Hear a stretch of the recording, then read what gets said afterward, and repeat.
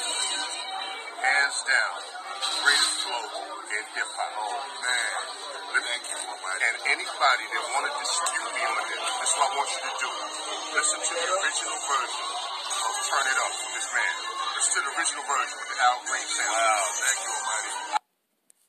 I did this 3 times. Count it. This dude switched his flow 7 times on one song. Oh, wow. Fuck with that. Nobody's doing that.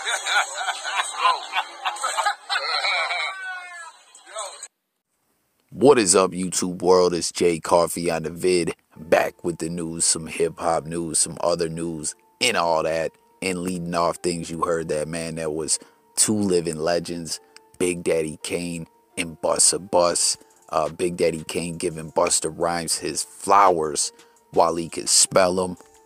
And that's what it's all about, right? You know what I mean? Giving someone their props, their flowers, letting them know how dope they are while they're here. Not like, oh, they passed away, let's praise them. I mean, obviously, when someone passes away, they need to be honored and all that.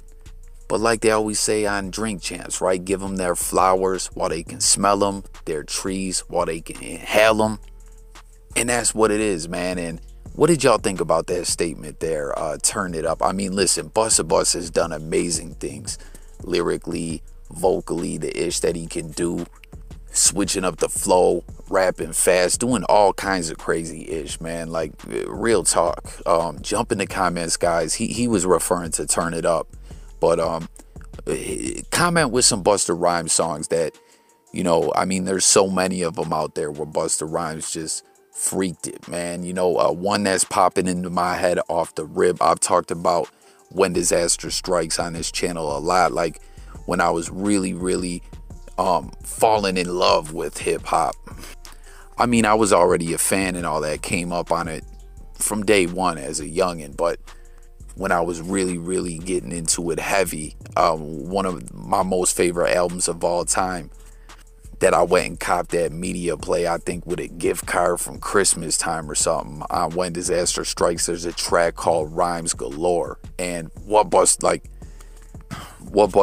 does on that one, like, literally is called Rhymes Galore. And that's exactly what he's doing. He's just ripping it. I can't even really put in words and express to you the amazing techniques and flow patterns and whatnot that he displays on that track. But that's just one of them. Like I said, we could talk about the tracks, the amazing ish that Busta spit on tracks for hours, like, real talk. Maybe we'll do a video on that one day if y'all are interested. But hit the comments, let me know what y'all thought about what Big Daddy Kane said there. And like I said, some Busta Rhymes songs that are very memorable to you, where he just displayed some real next level lyricism. Hit the comments. And I think I brought this up on the channel before as well. Big Daddy Kane's got a movie out there that's pretty dope with Keanu Reeves called Exposed. He plays like a gangster in it. I feel like not a lot of people know about this movie. I don't want to call it a low budget movie, but it's not exactly, you know, I don't know, it ain't trash, you feel me? I like the movie, but just not a lot of people know about it. Comment, let me know if you've seen it. If you haven't, I recommend you go check that jump off out.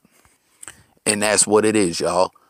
Moving along, we got to jump into the next thing here. You know, we've been talking about Freddie, Gibbs, Benny the Butcher. Their beef's been brewing. It's kind of, I guess, I don't want to say came out of nowhere, but I don't know. It just crept up on us. Like, you know, we started seeing the Twitter fingers getting active, and next thing you know, tensions are mounting. You know, Gibbs didn't like what Benny said in that interview regarding how working with Gibbs kind of came and went. And real talk, he says some foul-ish, some disrespectful-ish. You know what I'm saying? We know a lot of times with the rap beefs, some artists kind of do that. Like in this situation, Gibbs is saying that Benny's beefing with him for album promo. But in my personal feelings, I feel like Gibbs does this all the time with people. Like, he trolls, not specifically for promo, because I don't believe he's got any new music dropping at the moment, right? Or maybe he does, I don't know. But just in general, he seems to do this to keep a buzz around his name. That's my take. That's my opinion. Y'all can let me know what you guys think. But peep it, too. a Buffalo legend, as we know. Benny the Butcher, Griselda, Black Soprano family hails from Buffalo, New York, and a Buffalo legend in the hip-hop world. DJ Bandana Black put up a post here that I want to share with y'all. I don't want to say calling out or checking another blogger. I mean, I don't know if y'all can take it that way. Like, I'm basically just saying I'm not trying to stir the pot up here. You feel me? We're just, debating and discussing on different topics. But blogger Jordan Tower put up a video about this. And it seems Bandana Black wasn't exactly feeling some of the things that he said. I'm going to share a link to Jordan Tower's video. If you haven't seen it yet, y'all can go check it out. He wasn't like dissing Benny, but it seemed like he kind of, like, not that this is about choosing sides or anything, but it seemed like he kind of was rocking with Gibbs more or less, like agreeing with Gibbs more or less. Like, the people with Bandana Black said, peepity, tag Freddie Gibbs, and I guess someone said that wasn't the right Freddie Gibbs account, but he meant to tag Gibbs, and he said, "Be easy, beloved. Just focus on getting that music to people. I and Jordan Tower, what's y'all problem? Always with anything Buffalo, beloved. You was sounding like you wanted to say a little more in that J Hood interview. It's okay to say nothing sometimes, champ. I'm just saying, hashtag I am Buffalo." DJ Bandana Black, Mr. I Am Buffalo, like I said, a living legend in the Buffalo hip hop world. You know what I'm saying? He was spinning Griselda music on the radio when no one would. I chopped it with him one time. He actually gets people have asked him about that a billion times. So I guess I could say he kind of seems to get sick of it sometimes. But I remember Nardwire did a West Side Gunna interview when Bandana Black's name came up, and I remember DJ Bandana Black put out a video like, "There, everyone, go check out the Nardwire jump off, like, so y'all can stop asking me about it." He was a big part of giving them airplay when I don't think anyone else was. And aside from that, he puts out content, just a very cool, humble individual. Shout out to him. And you heard him mention J Hood on there as well. He's got a YouTube channel, which I was unaware of. I just checked out one of his videos earlier. Tap in and let me know if y'all fucking with J Hood, formerly a D Block's channel, as Jordan Tower did an interview with him there. But based on what Bandana Black was saying there, it felt like, he was saying that, I feel like he said it, that's his second time. Actually, he did. There's two posts. My bad, y'all. And another one, he said, somebody tell Freddie Gibbs and Jordan Tower, stop playing Buffalo, and Frederick Gibson, or whatever your name is, beloved. We accepted your music. It was cool. People flock with your music here, but yeah, be easy, champ. And JT, this is the second time. And then the ear emoji, like, I'm listening, I'm paying attention.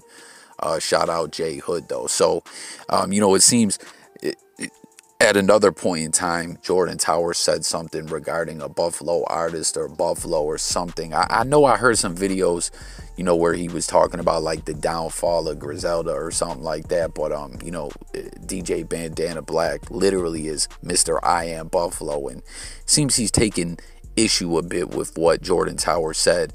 Regarding Buffalo. Like I said, I ain't stirring the pot. I just want to know what y'all think about it. Once again, that's what we do. We debate and discuss over here. But once again, Jordan Tower's video link is pinned below if y'all ain't checked it out. But basically, he said, I'm trying to think what he said.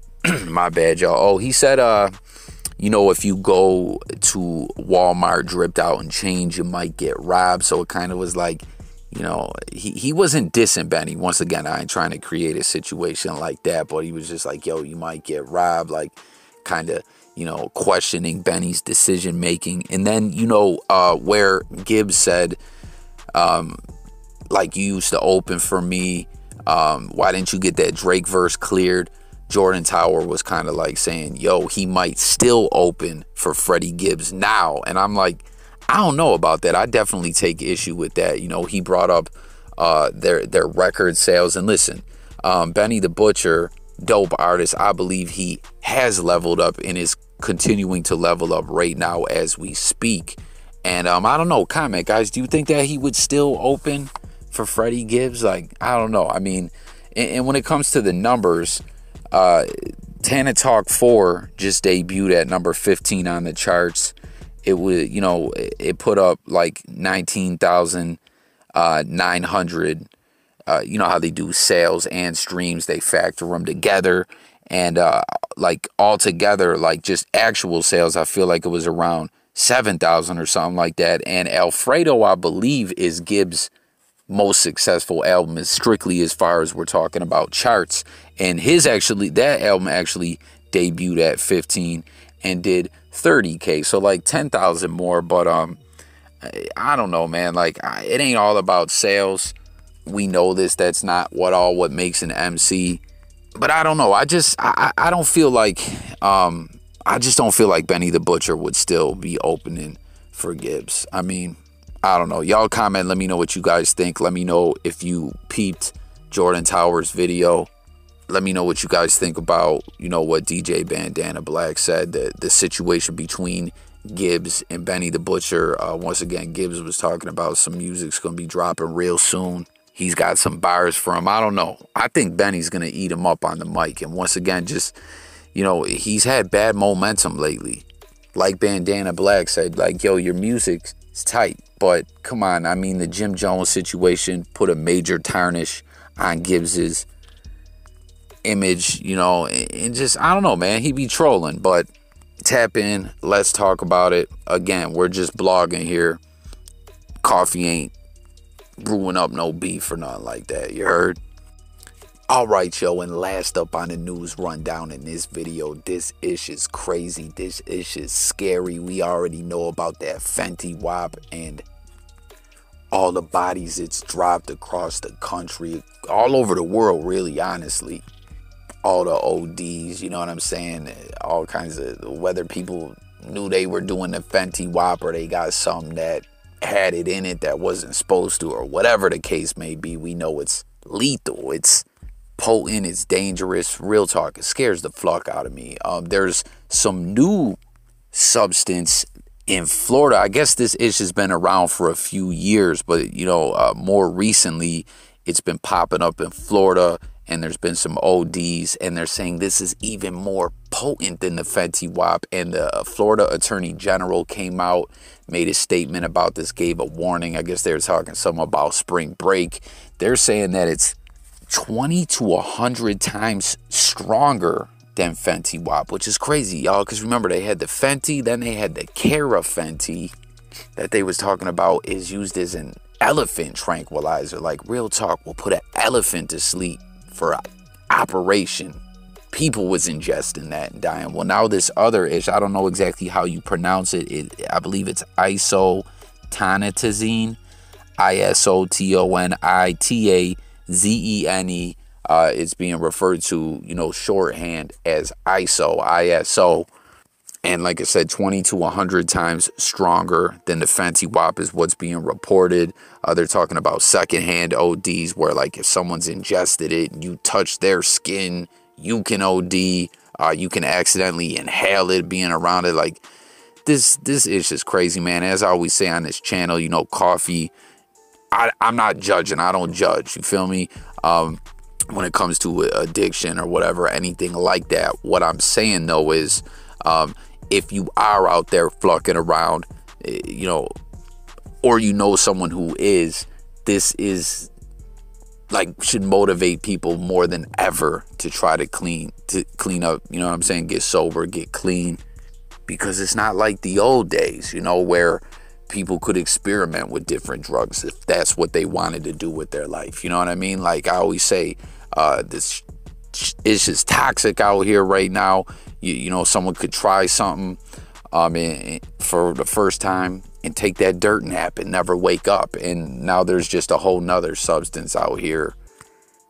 You know, first I'm hearing of this ISO-ish. Comment and let me know if y'all have heard of it before. Again, it's been around, I guess, for a while, but now it's popping up in the street. Florida Attorney General is warning the people, like, scary-ish, guys. It's like secondhand touch, brushing up against someone's skin when they ingested it, and you could die. What the fuck, man? I don't like this ish at all, man. Like, you guys remember that video that came out a little while back where that cop somehow got some Fenty up in his system and hit himself with the Narcan, and then, you know, the Narcan woke his ass up, and then when that wore off, he was still fucking ODing. I comment someone and let me know if that cop made it. I believe someone told me they thought the cop didn't make it and died. I don't know, but here it is, y'all. A whole nother toxic, devilish substance out here that has them on alert out there in Florida, guys. So beware, everyone. Comment with your thoughts on all that, as well as these other couple topics.